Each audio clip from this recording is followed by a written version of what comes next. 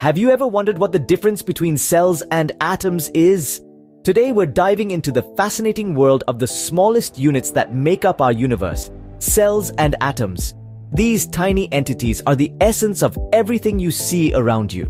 Cells, they're the smallest unit of life, while atoms, they are the tiniest unit of matter. Intriguing, isn't it? So how are they different? How do they function? What makes them unique? Stay tuned as we unravel the mysteries of cells and atoms. Firstly, let's dive into the world of cells, the smallest unit of life. These microscopic powerhouses are not just dots under a microscope. Oh no, they are much more. Picture a bustling city, full of activity and purpose. That's what cells are like. In terms of size, cells are typically about 10 micrometers in diameter. To give you an idea, that's like the thickness of a piece of plastic wrap.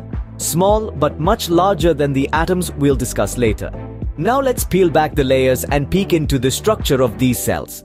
Inside you'll find various organelles, each performing a specific function. Think of them as the buildings in our city analogy. There's the nucleus, the command center, mitochondria, the power plants, and ribosomes, the factories, among others. These cells are the basic unit of life. They carry out all the functions necessary for life. They're responsible for metabolism, keeping us energized, reproduction, ensuring life continues, and growth, helping us develop and repair. And what are these cells made of? Molecules, which are in turn made up of atoms. The most common atoms in cells are carbon, hydrogen, oxygen, and nitrogen. These are the fundamental ingredients that make up the bustling city of life within each cell.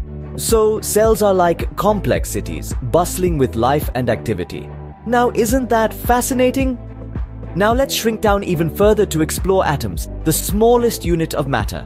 Imagine the tiniest particle you can think of, then make it even smaller. That's the world of atoms. They are so minuscule that the average atom has a diameter of about 0.1 nanometers. Now, if you're not a fan of nanometers, think of it this way.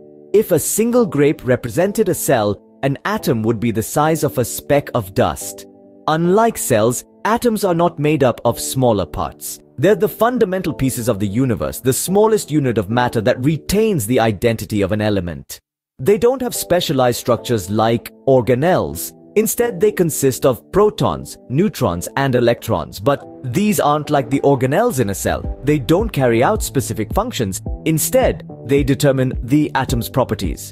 Now, you might be thinking, if atoms don't have functions, then what's their purpose? Well, atoms might not do much on their own, but when they combine, they form molecules. These molecules can be as simple as a couple of hydrogen atoms combining to form hydrogen gas, or as complex as the DNA in your cells, which contains billions of atoms. Atoms, therefore, are the building blocks, the bricks that construct everything we see around us. Now that we've explored both cells and atoms, let's summarize the key differences. In terms of size, cells tower over atoms. An average cell measures roughly 10 micrometers in diameter, whereas an atom is a mere 0.1 nanometers across.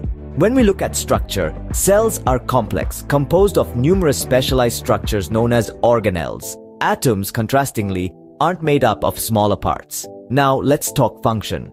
Cells are the basic units of life, carrying out vital functions like metabolism, growth, and reproduction. Atoms, however, lack function on their own and only gain significance when they combine to form molecules.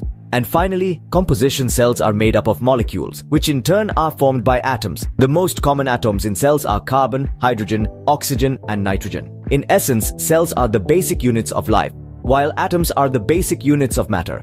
So, we've seen that cells and atoms, though vastly different, are both fundamental to the existence of life as we know it. To recap, cells are larger, made up of organelles, and responsible for life's functions, while atoms are smaller, simpler, and only gain significance when forming molecules. It's a fascinating world, isn't it? Dive deeper, explore further, unravel the mysteries of life at a cellular and atomic level. Keep asking questions, and continue the journey of discovery. Until our next exploration, goodbye.